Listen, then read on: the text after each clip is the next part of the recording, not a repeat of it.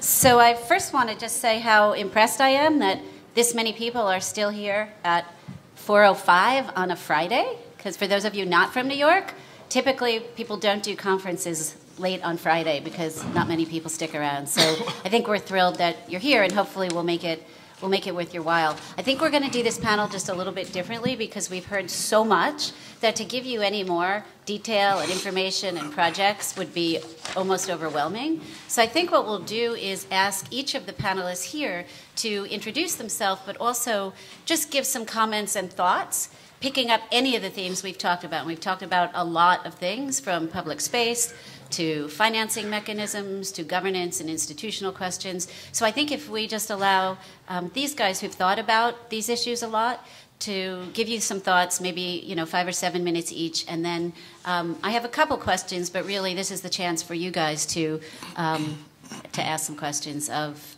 some real thinkers about the waterfront. And I'll start with Alexis from Istanbul. Thank you. It's a great pleasure to be here. Does my microphone work? I don't know. Are all the mics on? Okay, well, I'll just speak loud. Yep. I'm Alexis Şanal. I'm from Istanbul. I moved there 14 years ago, which is a fairly transformative experience for myself. I'm a practicing architect and urban designer with a small practice in Istanbul, and we have focused our entire practice on civic and civil architecture and urban environments. And one of the things that we've really been focused on is how macro and micro economies can kind of create a synergy that creates kind of sustainable communities and sustainable life. I present this image today about Istanbul because I think it captures a lot about my experience in the city and this idea of a concept that I wanted to present today and I heard talked about a lot today, which is this notion of speculation. This is a drawing done in 1992 by an artist, Devrim Erbil. And at the time, the city was very different. This is, what would it be, 20 years ago?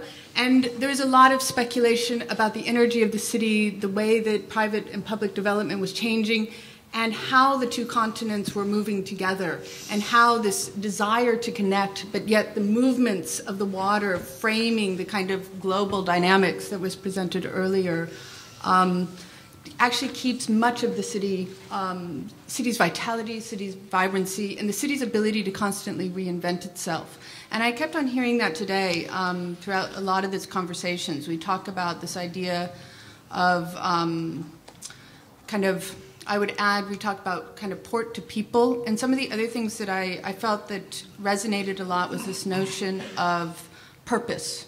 We heard a little bit about legacy and how these projects can actually, because of their scale of investment in terms of infrastructure, in terms of mobilizing communities, in terms of investment, in terms of their potential longevity, can have a purpose greater than themselves, and how cities that create purpose greater than themselves start creating this great sense of co-creation of not only the city themselves, but their internal knowledge capital, and how this knowledge capital can be very much based on their pasts, and very much about reframing how they position themselves in a very changing world.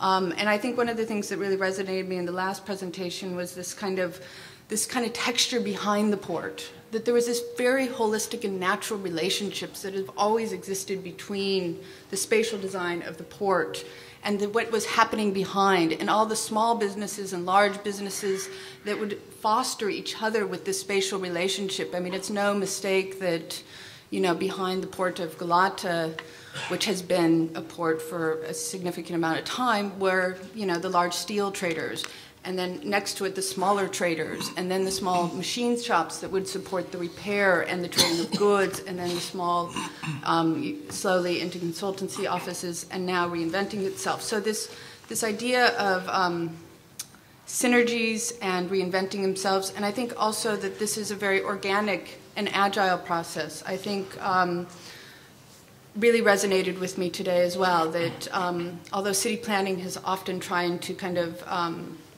plan for the future, typically, life prevails.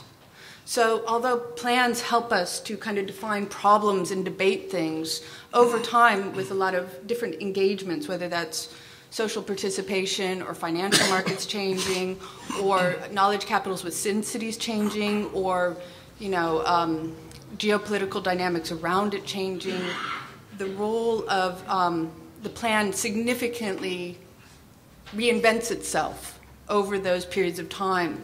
And I think what I'd like to add to this kind of port people purpose is some other things I thought came up today a bit that we overlooked, which is also, you know, how digital culture, which the film that Selva wanted to show really captures, is how digital culture and digital society is also changing these things, so how ports can become portals in a way, and how this can leverage new economies, and how these new economies can kind of offer both a kind of finer grain of economic entrepreneurship and venture capital.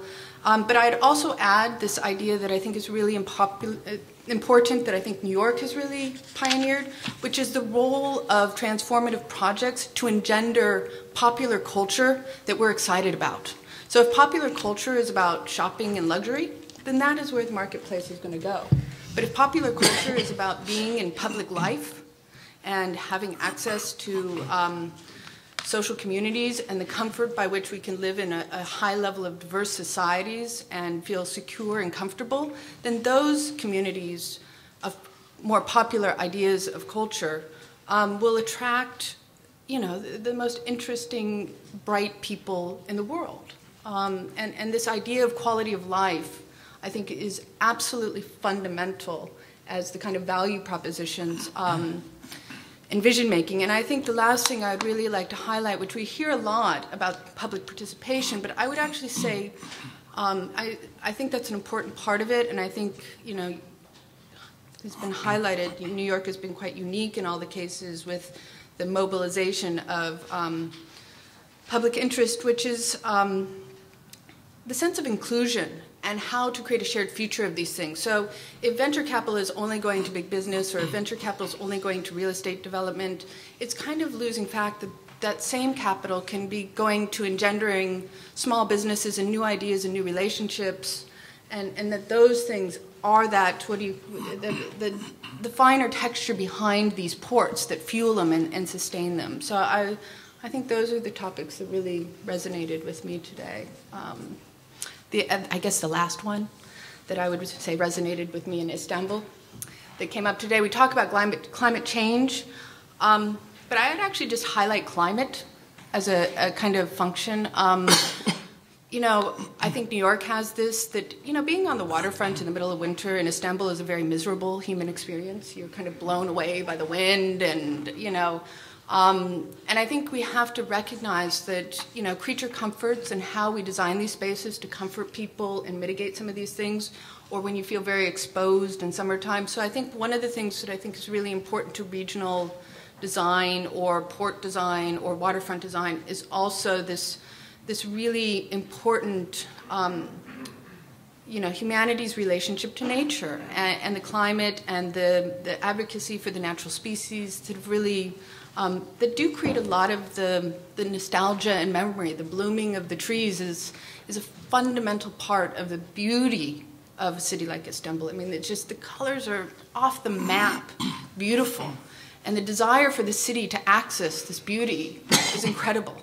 The delight of it, I mean, it just, and so these deep memories that are universal in all people, I think are really important to that, because, so I think in climate change, I'd also just talk about the fundamentals of seasons and what, you know, why things open in May and why, and that's very different in Rio, and it's very different, I'm sure, in Mumbai, because the climate is a bit more moderate. So the idea of public life is a bit different because it's not based on seasonal change. So that's great. Thank you. Thank you. And now we're off to Mumbai, but not really, because we're going to turn this over to Rahul to comment on the general themes. Thank you. You know, I'm an architect. I practice in Mumbai, I also teach at the GSD at Harvard. And I think starting 96 or so, P.K. Das, Pankaj, Joshi, many of us here in the room actually have been involved in projects which have to do with the public realm, recycling land, urban conservation, but a whole gamut of issues that really concern this sort of idea of public engagement, public institutions and planning, and a whole gamut of issues around that. And so the work on the eastern waterfront and on the western waterfront, these are projects that I think we have common or shared histories that go back to, well, 14 or 16 years now. So it's really interesting to listen to that presented now in the context of other cities, and that's been wonderful.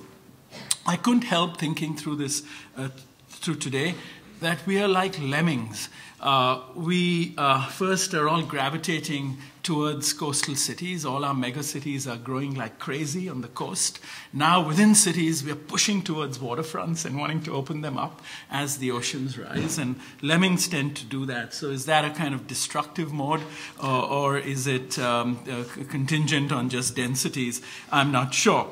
But that sort of triggered off in my mind, at least, what was interesting for me to keep mapping through the day was some of the kind of contradictions that were emerging.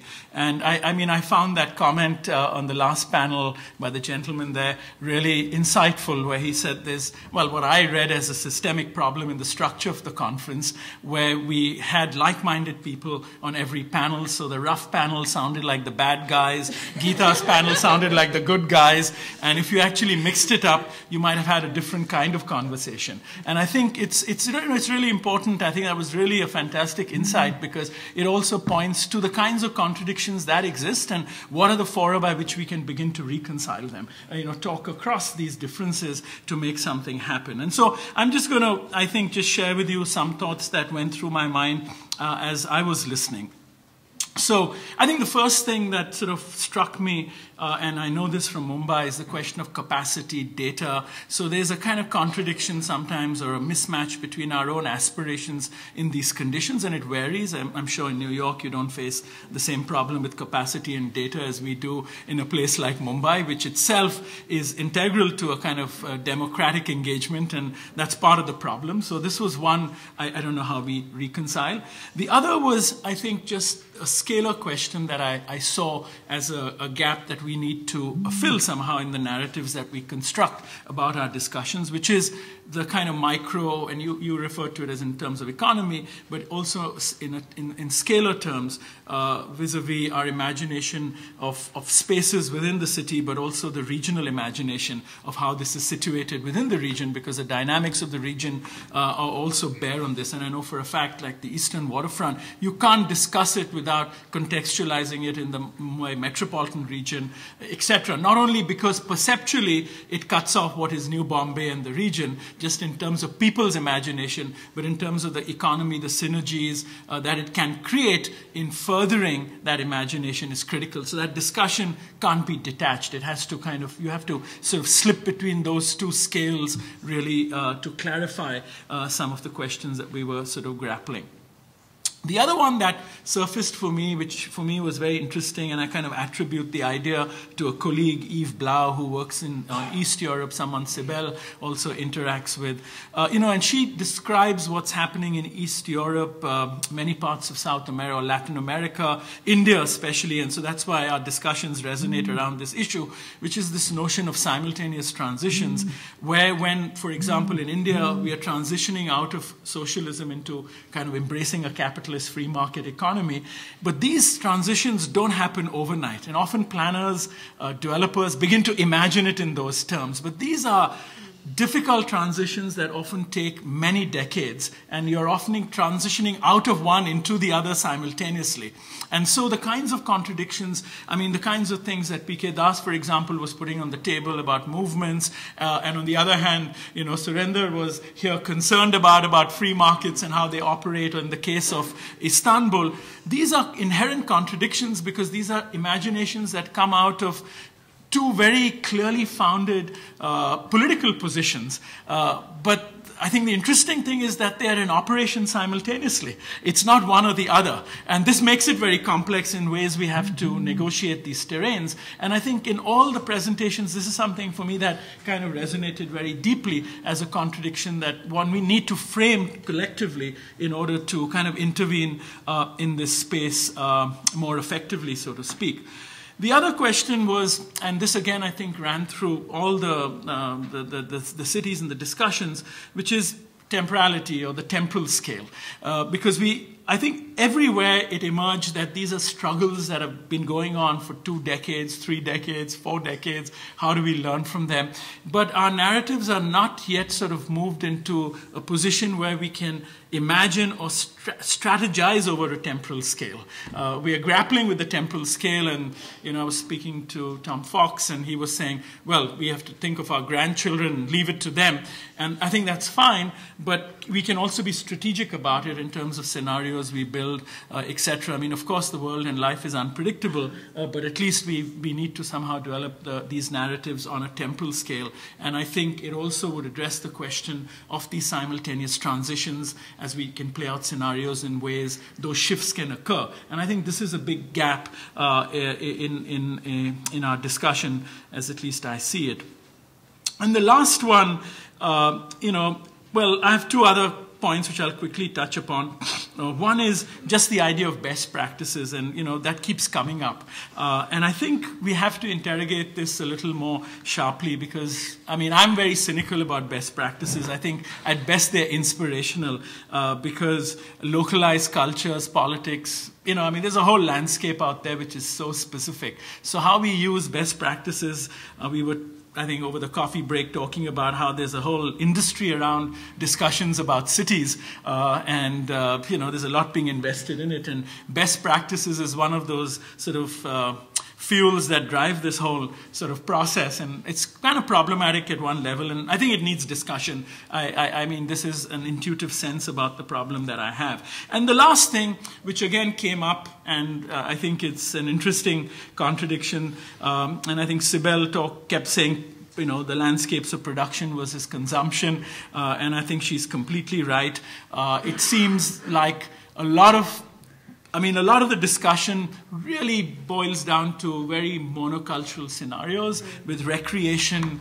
It often is images of people jogging or biking or taking their dogs for a walk. Eventually, waterfronts. That's what we all do. Yeah, so waterfronts seem to hinge on that scenario that everyone goes for a walk in the evening and has a lot of time to do that, and people picnic. And it's like when we used to do hand-drawn renderings that you had people holding balloons, and it's kind of an equivalent of that. And so I think that is something again to discuss. And so when we talk about production, what does it mean? There's a whole discussion out there, and I would push it, at least for the Indian context, and just to loop back to our history and tradition. In the Indian context, waterfronts were always religious spaces. With industrialization, they became dumps. The eastern waterfront is on the east. The rising sun is sacred. That's the big elephant in the room. We never talk about these as spaces that might fulfill other cultural requirements that we again don't really have a language of, or we don't feel confident within particular political landscapes to interrogate these issues. And so I think these are the questions for the future, so to speak, but in a sense I'd like to pose them as a set of contradictions that exist in a discussion like this. So thank you very much. Great, thank you. Next, I'll turn it over to Richard Plants, who many of you will know, heads up the urban design program here at GSAP. Yeah, okay. I get 2 slides, right? Yes. So you have to study this carefully, and it's very small, I see. But I couldn't be here this morning, so I wrote something last night in anticipation of what I thought would be discussed. Actually, what I thought would not be discussed. So I'm not sure how I did. Mark Wigley said, is he still here? He said, this morning was a contest between which city had the biggest problems. And to which I responded, well, New York City definitely has the biggest problems. And David Letterman even said that 8th Avenue had the biggest potholes. potholes so large that each one could have its own Starbucks. So there's just no competition. But anyway, I think clearly the four cities are at different stages in this process. And the comparisons are very important. So I would say I know more or less something about some of the cities. For Istanbul, for example, which I used to go to quite a bit, it's an amazing city, but it's shifting radically and forcibly from the water in spite of the parks and this stuff. And I remember when that first bridge went in, how upset it made me, because you could sort of understand the trajectory in terms of water as really a piece of functioning infrastructure. And I think there's still some of that there, but clearly there's a big issue. I think probably we had the same profound questions back, at the turn of the century when we started building the bridges. Because you look at those old maps, you see something very different. From Mumbai, we were there 2 or 3 years ago. We did a studio on the eastern waterfront. Removal of port seems all but inevitable, and I say maybe not. That's probably still a huge question, not entirely too late, but then what kind of port would it be? These are big questions. They're changing concepts of ports everywhere. Ports, feeder ports, minor feeder ports, etc. And Rio, I guess, is already happening in part. One of our students has been working on that site, ex-students long ago, Doika. But in any way, in New York City, I think all of this has already transpired. So if we've made problems, yes, we probably have more problems relative to the concept of where the waterfront would go. And I think literally, if not figuratively, we've moved into what this depicts as the greenest backyard phase, without a clear trajectory beyond this. On the left, you see the same site. In reality, on the right, you see a fantasy of advertisement for one of the new condos. So within that view, we see we see a place where 1830 was the Albany Pier. That was the waterborne spine of the Empire State, and New York City was part of a city-state.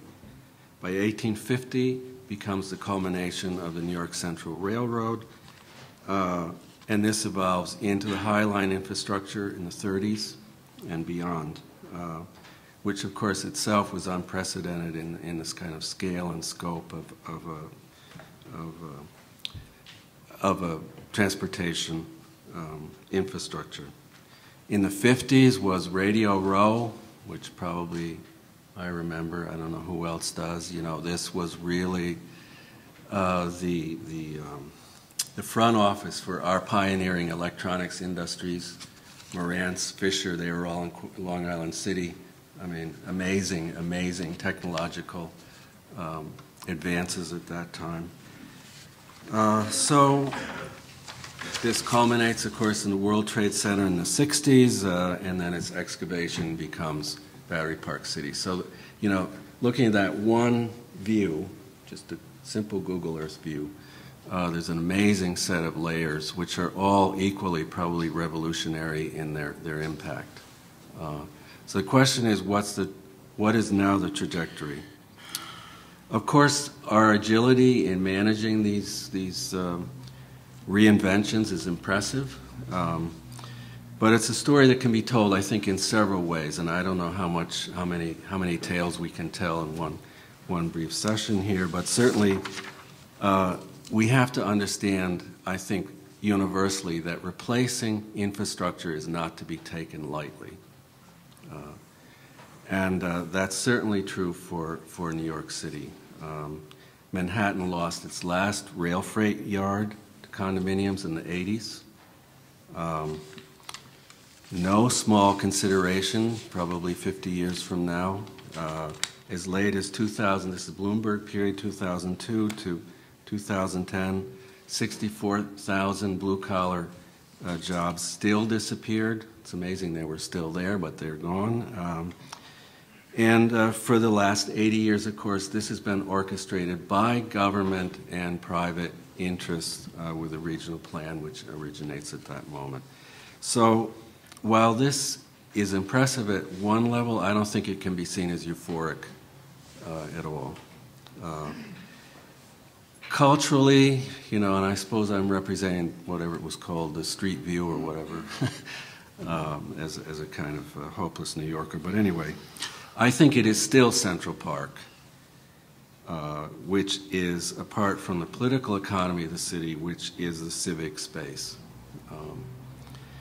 And what does that mean about the water? I mean, it's a very, very interesting design issue. I don't see the water as being that important as having a condo with a view and a piece of grass and a jogging track. But obviously I'm not a great jogger or anything like that, as you can probably imagine. But that is the new normative waterfront model, and not much else. So we have a lot of work to do in the next several decades as this resource gets sort of chewed up and remade, which has to do with basically with questions of, I think, of vision. Then, next, yeah, very briefly, the climate change thing. I figured somebody would bring that up. I guess they did, right, this morning? Came up. Big deal or just minor? For another conference. Oh, another conference. Oh. It was just different. It was mentioned. Okay, well, I'm going to do more than mention it because it's huge.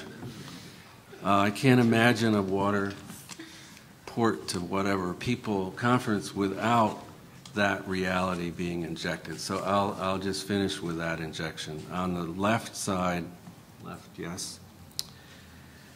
Well, let's say I think all these cities are in a defining moment. That this question of ecology is what we share, of course, in very different ways. The issue has been on the table since the 50s. I mean, if you go back into, you know, the amazing group around the Club of Rome, for example, there are no surprises whatsoever. But I think for our cities, markets have had their way, and probably no more so than in New York, although there's an interesting amalgam of interests. I think Sandy probably did inaugurate a sea change in thinking. And on the left, you see the study from 2008 by some colleagues in the School of Engineering, in which the subway flooding was very precisely modeled, very accurately, as it played out in Sandy. So no surprises there. At the same time, of course, the Lower Manhattan terminal is being reconstructed, $530 million. Now $530 million without much benefit, including a closed terminal, and no real prospects for it opening, certainly within the next few years. So these are big issues. And I think they have to be part and parcel of any kind of planning schemes. As far as how to handle this, you know, these are design issues. I often think, well, the people with a condo and the patch of grass and the water view should really go to Venice or, I don't know, Bruges to see other models of how this whole question is resolved from a design point of view. Anyway, Sandy, yes. There's some action. The question is it enough? I think not. And we could talk about that in some detail, of course.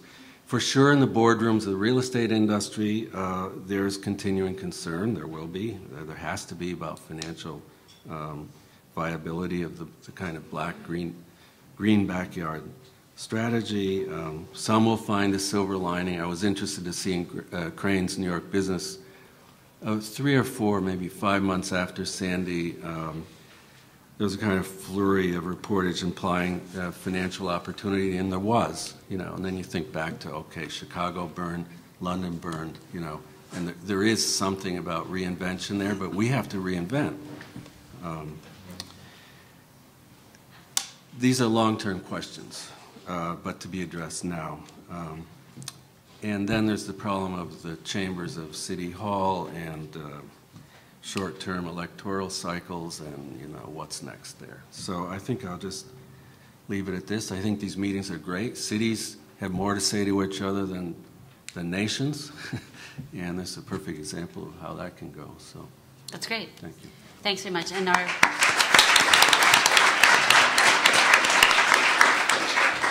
And Sean, I'll ask you to make some. Sean's also on the faculty here at GSAP.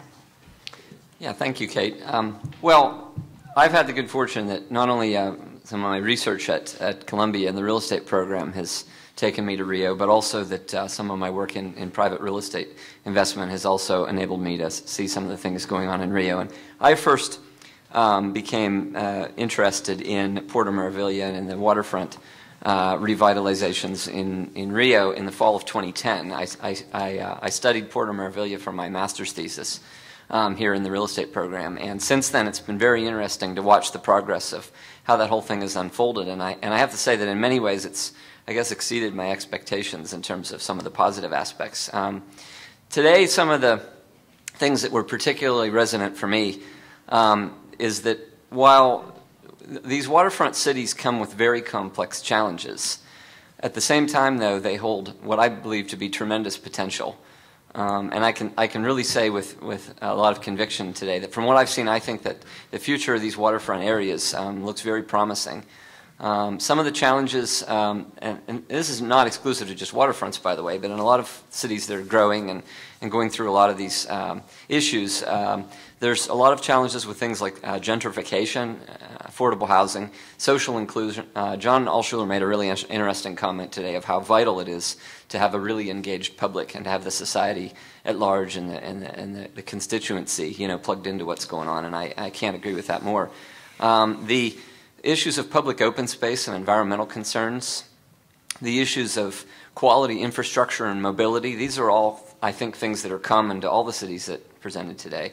But I also think we're seeing a positive trend here in that I know that I've seen a number of cases of this today where we're seeing cities encouraging many modes of transportation other than just automobile transportation. In this image here on the lower left-hand corner, you know, this depicts a number of modes of transportation for Rio, and the blue is the light rail, but you also have this orange kind of in the middle, which is the teleferico, or kind of the gondola transportation that's going in, and then you have the subway, which already exists, and then you have, obviously, you know, some of the other things there, such as their commuter rail, which all kind of, the terminus of it is right really in the middle of the Porto Maravilha area. So there was a theme today, I think, of, you know, everyone, you know, talking about encouraging, you know, transportation, getting away from so much dependence on automobile, and I think that's really good. One of the things that I've learned from Rio and from what's happening in Rio in these last couple of years is that it is possible to tackle very large-scale challenges in a really short period of time. If you look at what Rio has taken on, and if you look at the progress that they're making in not very many years, it's pretty remarkable, and so that it's possible to do that. I know that all cities today are at various different degrees of where they are in their development and where they are in a lot of issues, but it gives hope to me that things like this can be done, and without straining municipal budgets, that there are ways that can be done creatively. To me, one of the most significant things about Rio is that in a city that is extremely geographically constrained, Porto Maravilha will open up 5 million square meters of developable land right next to the existing downtown, you know, and it was there all along, and now we're just finally utilizing it and taking advantage of it. I think it's important to note that not all benefits can be measured in pure economic terms. There are benefits that are social, cultural, and environmental. And anytime you have, and I think this goes for any of these cities, anytime you have visible progress, I think it has the effect of building optimism and generating momentum. To me, a very positive trend going forward in a lot of these cities is that they are encouraging density in these downtown waterfront areas. And in many areas, these are areas that are very well connected to mass transit. You've heard this before today, but in the second half of the 20th century, a lot of these cities turned their backs on the waterfront, and you had a flight of residents from the downtown waterfront areas, and residents abandoning the downtown areas. Verena made a great example of this with Nita Roy, talking about the percentage of the decline in population versus the city overall and the concentration of employment. And Greg also touched on this, is that in a city like Rio, you have a concentration of 65% of the commercial office employment in the downtown, but it's a downtown in which almost nobody lives. But I think in the future, and I think in the different cities, you're going to see this to varying degrees in the near term or maybe a little bit in the longer term, but you are eventually going to see people, especially younger people, wanting to move back into the downtown areas.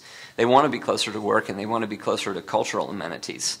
And this is actually in keeping with Rio's overall goal, which I know Washington, you'll hear him talk about this a lot, is that Rio has this goal that they want to increase the residential population of Porto Maravilha by 80,000 people in the next few years. And so you're seeing this wonderful goal of increasing residential density in these downtown waterfront areas.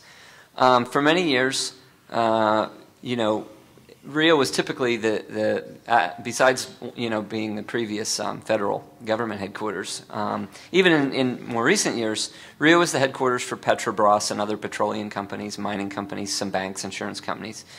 But I think sometime in the 20th century, Sao Paulo really surpassed Rio as a center for corporate offices, especially multinationals and especially Fortune 500 companies. But I think going forward, and Greg and I were talking about this last night, I think that in the not too distant future, you're going to see a trend where companies are going to want to locate near these waterfront areas. The waterfront areas are going to be seen as a desirable place for companies to locate their offices. And I think you'll see this in some degree with the other cities as well. And you're going to see a trend towards companies wanting to locate in areas where people want to live and in areas where there's a great quality of life. Okay. Rio has two tremendous assets. One of them is obviously the rediscovering of the waterfront itself as an asset. But then there's this tremendous historical heritage. And so the image there on the lower right-hand corner is a 19th century palace that Rio repurposed as a museum of art. So they're seeing these assets as having tremendous potential to be capitalized on. And there's also cultural aspects, such as the fact that in the port area, and this is shared by many other cities, is that you have Pedro de Sal, which was historically the birthplace of samba music. And so this is a trend which I'm seeing in a lot of these cities. You're going to have, just to finish up, you're going to see this increased vibrancy in residential, commercial, and recreational uses is going to have the effect that it's going to greatly enhance the quality of life of the citizens of these cities. And I think it will have a spillover effect in the areas immediately adjacent to the waterfront areas. And finally, as this image here on the upper right shows, when people disembark cruise ships in Rio, many of them foreigners, Porto Maravilha is the first part of the city that they experience close up. And so beyond improving the quality of life for the citizens of Rio, and as well as these other cities, the waterfront will play a tremendous role in enhancing the image of these cities as seen by the world. Thank you. Great. Thank you, Sean. Okay, so we're going to open it up to questions in a minute, but I'm going to take conference organizers' prerogative to just make 3 really quick points. And they're points really that I drew from today's discussions. In part, I'm making them because I'm trained as a political scientist, not as an architect or an urban designer. And so they may be obvious to some of you, but to some of you they may not. For those of you who see the pretty pictures of Brooklyn Bridge Park and everything else New York has done, I made the point when John Alschuler was here that none of these developments came easy. Each of them came after previous plans for a previous development that basically imploded once they were taken out to the community. So that sort of community engagement, that sort of groundswell happened. It didn't happen as part of the initial planning process. It happened in reaction to some plan that was put together by it doesn't even matter who. And that tends to be the rhythm for big development projects in this city, whether they're waterfront or whether they're the Coliseum and Time Warner. You need to have almost a straw man that gets taken down by the public to understand what the public really wants. You almost have to bounce off the curb to drive in a straight line here. So all of these projects were the product of many, many plans and many, many activists, and they are the better for it. But don't think for a moment they came easy. One other political science point that John Alschuler and I have both been involved in for decades, which is none of these projects happen through the normal channels of government. They could not have been done by the city, they could not have been done by the state, and they're certainly not in this country done by the federal government, because the federal government, other than passing through money, is not really involved at a local scale. Thank goodness, because can you imagine 3 levels of government? But I will say that they cannot be done by one. So this idea of special purpose corporations that are set up typically by the city with the state to make something happen is really the only way that we've been able to do waterfront development. That doesn't mean that any special purpose corporation could do it. We talk about the Port Authority as a bi-state entity, its regional powers. It has never been able to do waterfront development with the exception of the World Trade Center, which it was asked to do so it would take over the loss-making railroad that connected New York and New Jersey. So these are really Brooklyn Bridge Park was a very specific creation of city and state, as was Hudson River Park, because you need both entities to come together for a variety of reasons, which it's too late in the day to go into. So thinking about that and that idea of what kind of governance, what kind of institutional structure, which could be temporary, it could be something that sunsets once the development is done, is something that probably is worth thinking about in other places, although it would take other forms. And the last piece I just wanted to say, having spent my career in sort of public and private sectors, and as well as academia, is that in no circumstance that I know of has government not provided financial support for the infrastructure needed to make any of these projects happen. And you look at Rio, and that is not total private sector money. That support for that CPAC funding mechanism is very squarely government-based. The city supports it, it's government-based. The London Olympics, another big project, happened with an awful lot of government infrastructure and support. So to think that everything can be privatized and we will end up with the right solution, there isn't enough money in the private sector and the type of development we all, as societies, want to see on our treasured waterfronts to make that happen. So I'm going to end there and open it up to questions. And I would ask that because we're late in the day, that if you could address your questions to a specific panelist, that would probably be the easiest, so we don't take 4 answers on everything. Questions? Sure. You know what? There's a mic, if you could. Thank you very much. I was wondering what could be done in the design community to address better maritime infrastructure at the water's edge, and perhaps across various cities. I'm not directing this, I'm sorry, to anyone. What's been done to include better access for boating in those cities, and how could that inform better access for boating in New York City? In particular, an example is the very local West Harlem Piers here, which won an award for the landscape design, and is the pier structure itself is really unusable by boats in many ways. So what are your experiences along those lines, and what could be done to improve that for public space? Well, I don't know if anybody wants to answer that, because I'm probably the only one that really has a maritime or ferry background, and really what I know best about is New York. And London, which is not here at the table. And I can only say that it is, there have been some gestures on the waterfront in New York that have maybe been more gestures than they have been functional in the West Harlem Pier. It's funny that you say it, because I went out there earlier this week to try to figure out how to land a boat there, and it's almost impossible to land a side loader ferry there, because they only built it for front loading ferries, and the ferries that want to land there actually load on the side. So go figure. So, these mistakes do get made. I certainly know that in a city like Istanbul, ferries have been historically the lifeblood of the city. So I think they have found various ways to accommodate both large and small, but maybe Alexis wants to. I mean, I speak very naively about it. I know in Istanbul there's actually the second project that was shown for privatization has a big marina component in the Haliç area, which has been quite controversial because it allows for another type of exclusive community to take over the waterfront. I know that they have through this idea of organizing the transport, a group that slowly took over the management of cars and parking, has slowly also taken over the management of docking, and slowly has provided marinas up the coast. And at the same time, I don't know about New York and Mumbai, but it's an international water, so sailing is actually prohibited. It's allowed on the marina, Marmara Sea. So I think some of the greater dynamics of the city movement, as far as the ferries go, I think there is an interest as at least the Ulaş develops and has the type of residential community living there. There will be plans for a lot more very localized sea transit or ferries to go back and forth and kind of knit that community together. But again, I speak in very naive, like. And a follow-up comment, it's interest, maybe better partnerships between landscape architects and marine engineers or something like that. Something that is more cultural access on the water.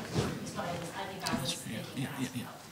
I mean, in Mumbai, nothing's happened, but I just want to take the question in another way, which is, I think, what I understood from your question, and I allude back to what Sibel was sort of posing as consumption and production, and actually what I really meant when I even brought up the question of religion was not religion per se, but the idea of purpose beyond just recreation.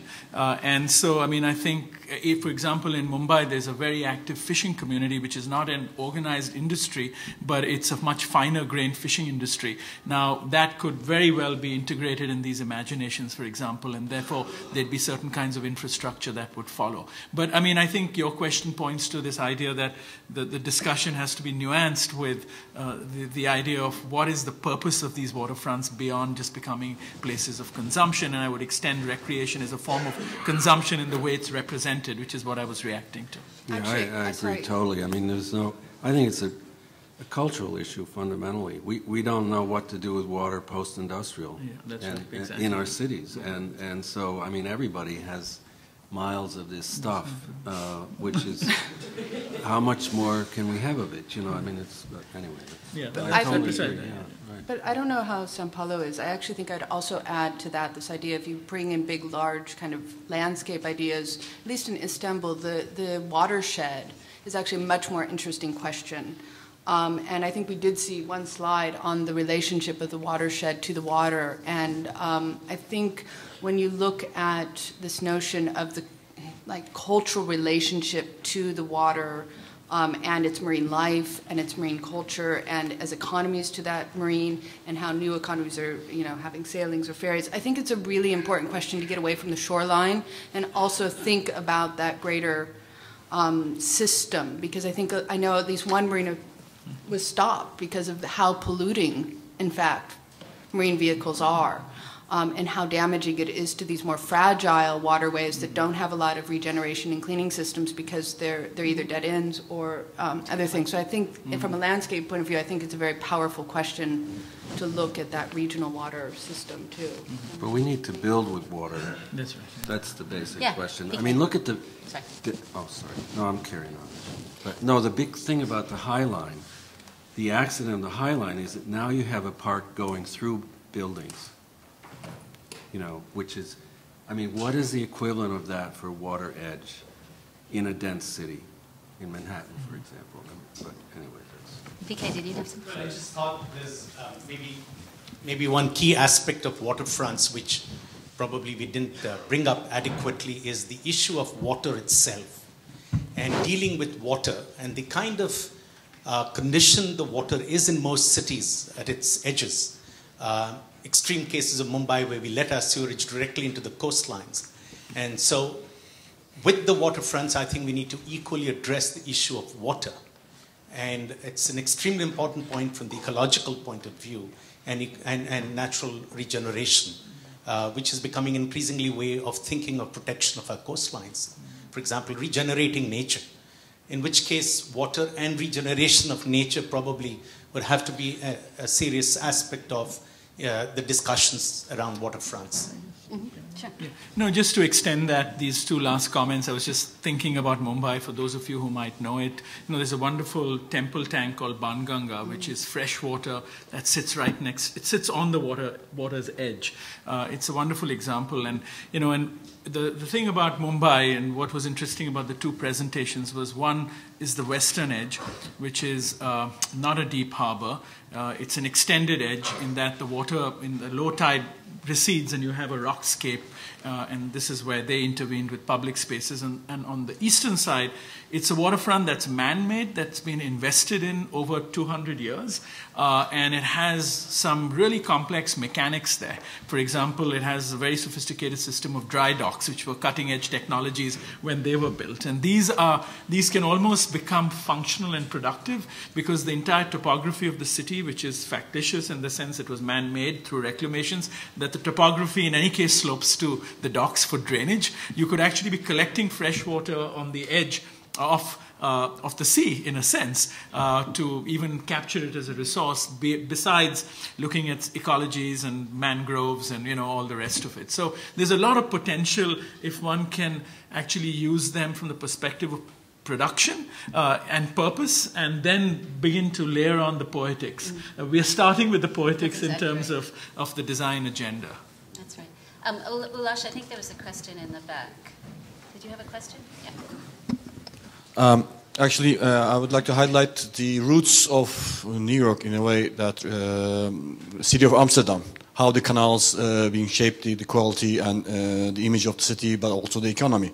And referring to your statement of things are not going easily, after the Second World War, when the city plan, City of Amsterdam has a strict plan on shutting down all the canals, having a business district there, but slowly with it, the mechanisms of stadsherstel, like a big business setting up an NGO, having a strategic real estate operations, the corner of the houses they bought and rent to revitalize by the people, and how this hardcore decision turned into a more cultural-led regeneration. So that might be an interesting question for the future for the Manhattan, like high density and canals. That was my comment. Yeah. Other? I just wanted to make the observation that I think something very unusual is happening in New York City with regards to the waterfront and the uses of the waterfront, and I'm talking about the recreational boaters' uses of the waterfront. This essentially, I think, is a grassroots push where no city planner would have ever envisioned it ever happening before. Last season, over 14,000 people got into kayaks and canoes and paddled and rowed on the East River, the Hudson River, and our various waterways. And it's driving a vision for the planners now to incorporate that human use into their view of what waterfront park should be. Thank you. It's a really good point, and I would just say to give the planners a little bit of credit. In part, I think that evolution is a function of two things. One is cleaner waters, which has taken an army of people a long time to establish, and also the fact that some of those industrial waterfronts have been turned over to recreation, and so people are at the water's edge and just want to go further into it, which has been a great thing. There was a question over here. Yep. Thank you. We have heard a lot of, civic participation, emphasis on culture, sustainability. I'm so glad to hear from Richard Plant emphasize about the sustainability, the future of the rising sea level. And so far, it's very short-sighted. Today, what happened in China is the competition of each state, decentralization. Everybody wants to have the highest tall building, overcapacity, and the tsunami is coming. Now, of course, a concentration of population is a communication primarily, where the number one is the bloodstream, the economic, a place to live, and the leisure, the games, and when you have that at a weekend, the hobby. But have we ever considered? I see urban is a living organism. Some is a larger, the other one is a smaller. It all connected to each other. We learn from nature, the tree, the roots, the tree. So can you just tell us your question so we can? Yeah. Okay. I would like to know if any example of urban planning that integrated with the regional planning at large, that they don't compete with each other. And any example from Mumbai or India or Rio or in Turkey? Let me just make sure I understand your question. Are you talking about localized planning that responds to a bigger regional area as opposed to one place? Yes. Any example that we can present a little bit? Give me a hint. Well, I can speak for New York only in the sense that we have tried to do that for a very long time. We've tried to do that through a civic institution called the Regional Plan Association, but more importantly, we tried to do it with the creation of a bi-state entity whose mandate was literally 25 miles around the Statue of Liberty and crossing 2 states. And I can say we've had mixed results. It was very fruitful for a number of years, and it's probably past its sell-by date. But it's very hard to think about a region when there are political entities that are competing. And that's really, I hate to give you a political answer, but it becomes very, very difficult when those entities comprising the region pull in different directions. And my sense is that whether it's, federal and state in India, or whether it's New York and New Jersey here, or whatever it is in other places, unless you have an externality, a kind of deus ex machina, like the Olympics, I mean, London and Rio have done amazing things, with water, with all kinds of things. But that kind of push, in the absence of that, you fall back into some more traditional confines and parameters. So I think we have time for one more question, if there is one. If not, I'm going to wrap this panel up. Just one quick thing about Shanghai, for example, is about the same size as New York City in the region. New York City has what, 3 states? 4, right? 3 comprise the metropolitan area. Yeah, 3 states, very different governance. Shanghai is basically one unified, it has levels, but one unified piece for 22, 23 million people. So in our case, there's been a lot, as you say, a lot of attempts to deal with this kind of diversity, but it is difficult at the regional scale. That's why I think in the end we don't have a decent connection to the airport. The Port Authority was discussed this morning, but there's no other logical explanation for that, but anyway, that's... Okay. Any other questions? If not, I think I'll thank this panel and ask Vishaan to come up and close the day out.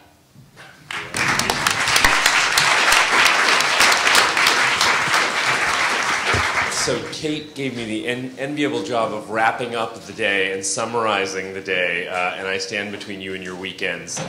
And so I'm not truly going to try to wrap up thousands and thousands of kilometers of waterfront for tens and tens of millions of people across thousands of miles of territory, and instead just actually make a little comment on format and my way of thanking everyone. First, thanking everyone who traveled from abroad to put all the extraordinary time and energy and effort into being here today, even as far away as Boston.